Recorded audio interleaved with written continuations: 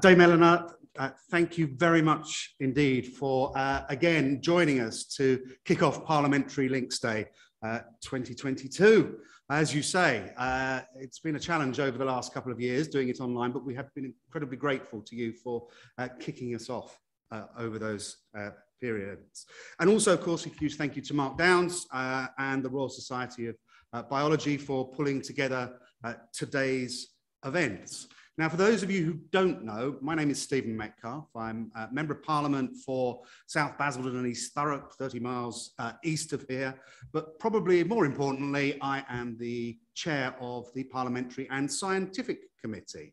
And so on behalf of the PNSC, our banner here, can I, on behalf of PNSC and our co-sponsors, Chiomwara, Layla Moran and Carol Moynihan, wish you a very warm welcome to Parliament. And sadly, it is quite warm. The problem with modern buildings is their windows don't open, but hopefully we won't overheat too much.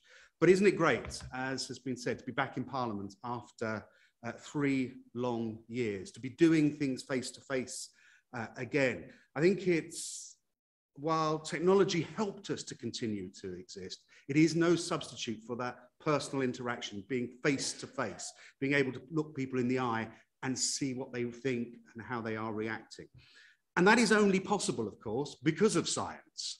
Had we not put our faith in scientists at the beginning of the pandemic, we may not have got to this point. So before anything else, a huge thank you to all those involved in getting us to this point and developing the vaccines that we now benefit from at absolute breakneck speed. I think the other thing that gatherings like this do is they remind us that we are social creatures, that actually we like each other most of the time. It's not always true here, but actually outside the chamber, most of the time it is, but we are social creatures. Now, for those of you who don't know, the Parliamentary and Scientific Committee, PNSC, is the oldest of the all-party parliamentary groups. It was founded in 1939, primarily to help with the war effort, to bring scientists and parliamentarians, science and parliament, together to tackle the big challenges that were being faced at the start of the Second World War. And while much has changed over the last 83 years, because science is now embedded across government. And we've seen that throughout the pandemic. We've seen the chief scientific advisors from government departments. Of course, we have a government chief scientific advisor, Sir Patrick Vallance, who will be talking to us later, whom we're all familiar with from the daily news briefs during the height of the pandemic. And of course, Parliament itself now has scientists embedded in the library and through POST, the Parliamentary Office of Science and Technology. And so we could say that we have served our purpose. We've done our job. We have brought Parliament and science together. But actually, I still believe there is a big role for us to fill in the gaps and to build bridges between parliamentarians and the scientific community. And I think that that is exactly what we are doing here today. And I think it's probably more important than ever. We all know that the world is changing at an incredible pace. And it's important that parliamentarians like myself, like Eleanor, like my co-sponsors, understand the implications of that. And we know that the impact that this will have on our country, our world, and for those of us who are elected, upon our constituents, because often they will be also heavily impacted. And one of the key events that we organise each year as the Parliamentary and Scientific Committee is a competition called STEM for Britain. It's a poster competition and it encourages early career scientists to come to Parliament and showcase their research to MPs. And it's a fantastic event. There's a real buzz around the room.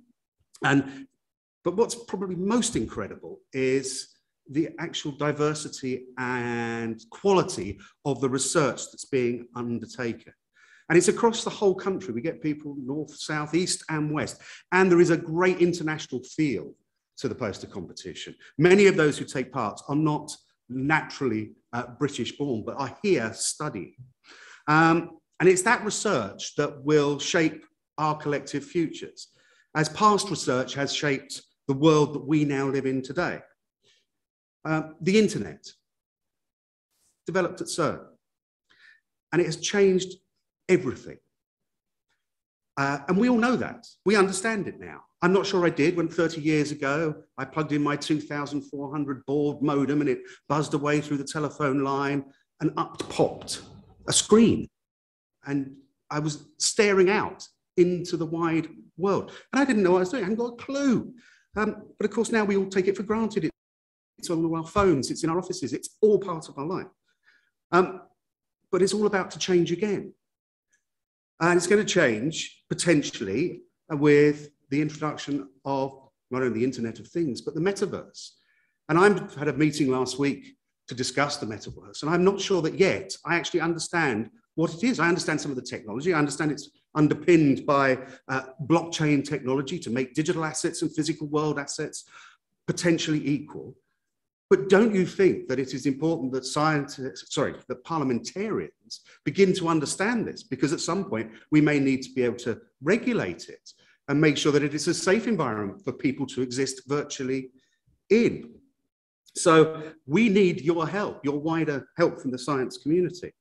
And I hope that through events like this, we will be able to do that.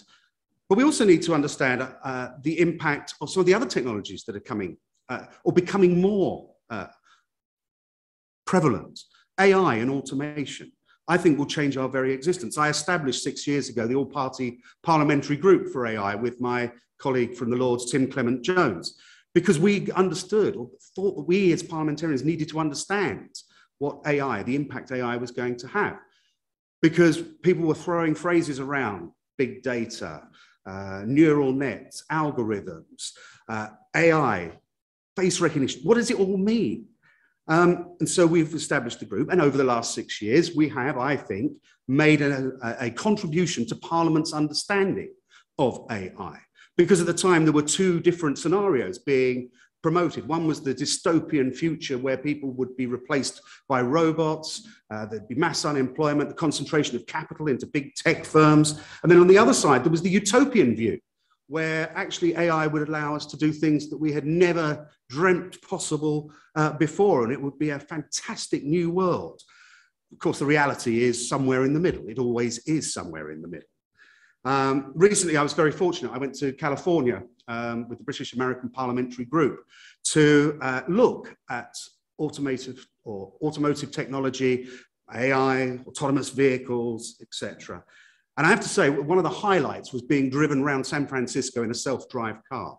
And actually, I had complete confidence in it because it shows you the technology it's using. It'll take some time, but we are going to get there. But imagine the change that that will have on people's lives. If you no longer need to be fit and healthy to drive a vehicle, you can get yourself from wherever you want to be. You don't have to give up your driving license as age takes its toll, I suppose. But it was a fantastic experience and a glimpse into the world that comes next. I also recently visited the Amazon fulfillment site in Tilbury, a vast warehouse capable of dispatching 1 million parcels a day around the southeast of England. But of course, none of that would be possible without automation and robotics. And to see the pods where the goods are stored, moving around, sliding around the vast space where there are no humans, which is a protected space, bringing goods to the pickers, ready to dispatch, to meet that. It's a sort of a ballet of automation with thousands of robots. It's just extraordinary.